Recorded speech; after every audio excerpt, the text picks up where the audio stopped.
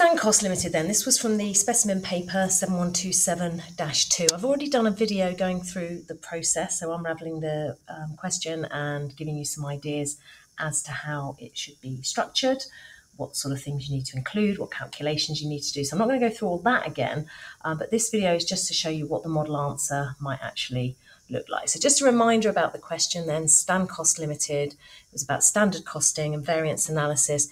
They'd already given you some figures for the budget, for the actual, and a list of variances here.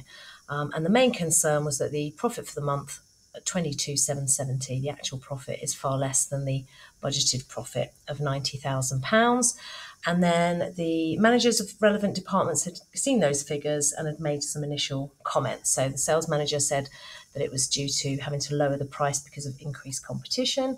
The materials manager said that the price variance was a result of negotiating a much better deal with a new supplier. The HR manager responsible for labour saying that we've followed other companies in the industry and employed workers on 0-hour contracts, and that's reduced our wage bill.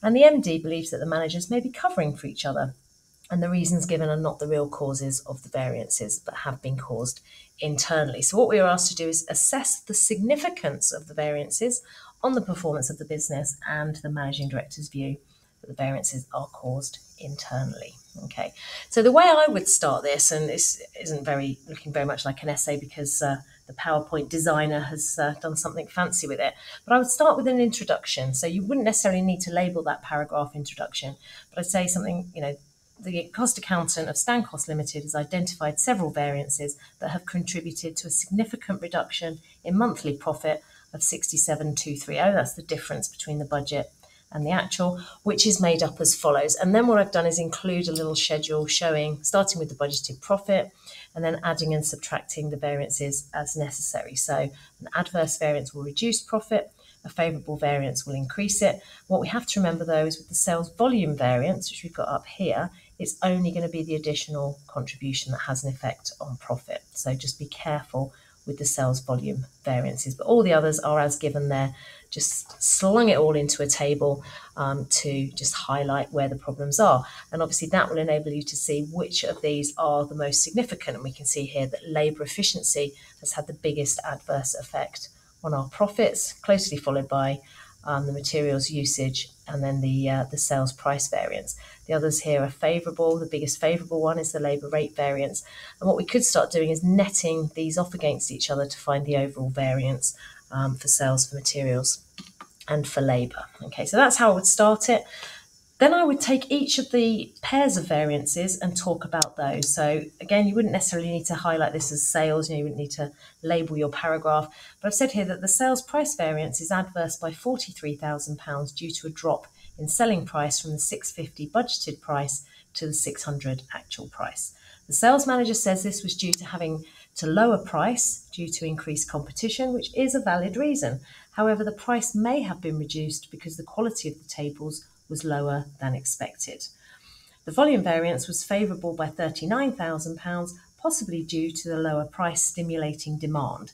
The volume variance will only increase profit by the contribution per unit multiplied by the additional tables sold, which is 12,750.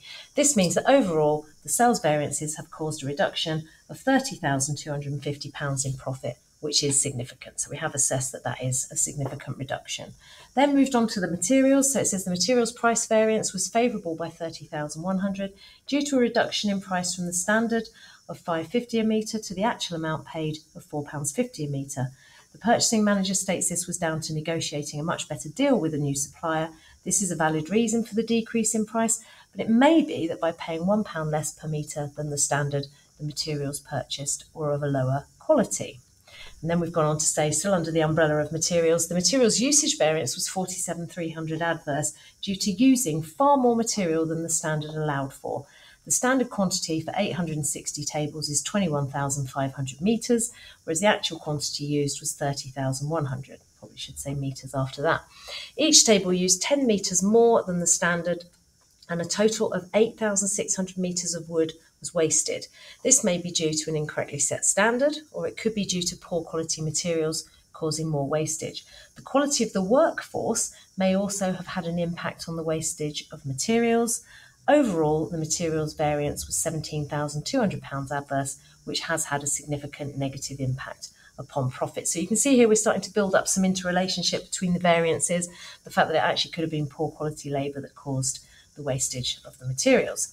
Moving on to the next paragraph, then we'll talk about the labour. So the labour rate variance was favourable by 49,020 due to paying the workers £3 per hour less than the standard rate. The HR manager suggests this is due to the introduction of 0-hour contracts for the workers, which is a valid explanation, but it could be that there has been a drop in the market rate, possibly due to a glut of suitably skilled workers. We've then gone on to say that the labour efficiency variance was adverse by 68,800. This was caused by the workers taking 4 hours more per table than the standard amount of time. In total, 16,340 hours were used to make 860 tables, against the standard of 12,900 hours, which is an extra 3,440 hours at the £20 standard rate.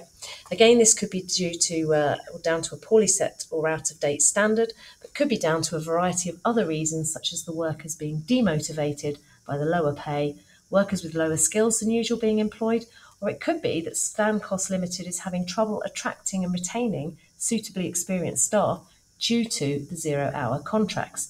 There could also be a link between poor quality materials and labour efficiency. If faulty tables are scrapped at the end of the production process, then time has been wasted as well as materials. And then overall, the labour variances have reduced profit by 49,780, which is significant. Limitations. So we always need to identify some limitations. And again, you don't need to label your paragraph. I've just done this so that you can pick out the relevant bits. Although the MD believes that the variances have been caused internally, the reasons given by the various managers are entirely plausible. There is not enough information to be able to say for sure what the underlying causes are. We need to know more about the quality of materials purchased from the new supplier and the effect of the 0-hour contracts upon morale and productivity of the workforce. We also need to know more about the quality of the finished tables and whether this had an impact on the selling price. Any of the variances could have been caused by an incorrectly set standard, so we need to know how accurate and up-to-date the standards are.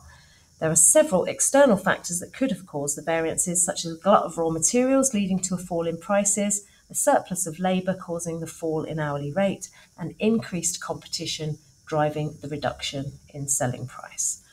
So conclusion then, to conclude, there are too many unknowns to make an informed decision about whether the MD is correct and internal factors are to blame, or whether the other managers are correct and the variances have been caused by the reasons stated. It is almost certainly a combination of factors, both internal and external, that have led to the variances. Okay, so hopefully that's helped give you an idea. I mean, this is not perfect. There's the odd spelling mistake maybe in there and punctuation mistake, but hopefully it's given you an idea of what the essay should look like. So the grade awarded for this one, I would peg this one at around about a level 5, somewhere between 21 and 25 marks. There was some feedback here about highlighting the significance of the variances, i.e. spelling out perhaps which were the largest and had the biggest impact on profit. But looking at the descriptor here for a level 5 answer, I think it is a clear and balanced response that presents a coherent and logically reasoned judgment and a conclusion stroke solution that is supported by an astute consideration of a wide range of evidence, including other factors relevant to the wider text. So the writer of this answer has brought in those those extra bits of evidence there, some knowledge about what might have caused some of the variances rather than just sticking with the reasons that have been given.